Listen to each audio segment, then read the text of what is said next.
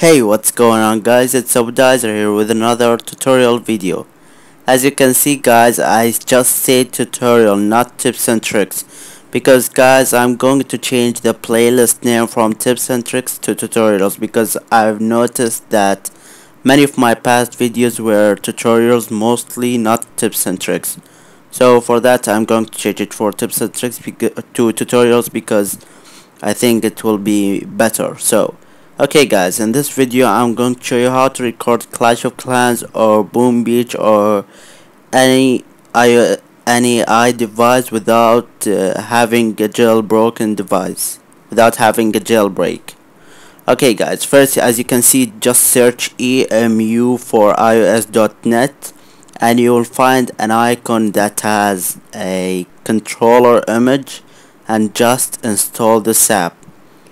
Okay guys, just hit this install app and it will just install normally to your home screen.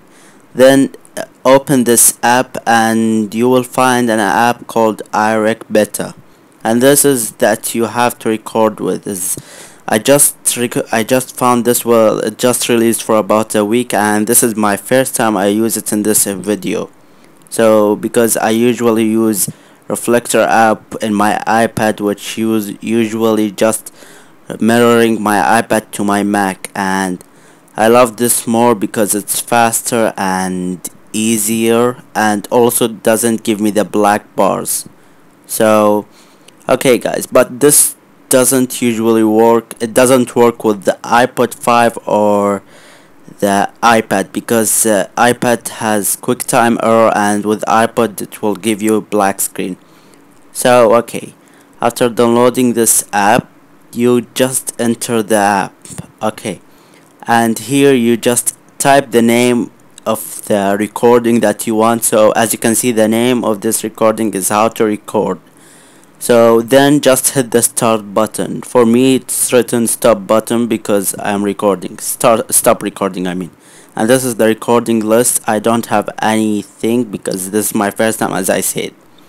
Okay, and now I am going to try to open Clash of Clans and see how the gameplay with this app.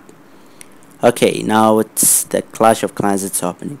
And as you can see guys, it's working normally without any lags and anything. But if you need to record any iOS game, you have to open the assistive touch. Just turn it on from the settings so that you don't get any black screen.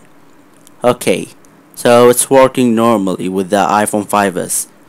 Okay guys, that's it for this video. I hope you enjoyed watching. Don't forget to comment, like, and subscribe for more tutorials if you enjoyed this video, and if you didn't subscribe yet, thank you for watching.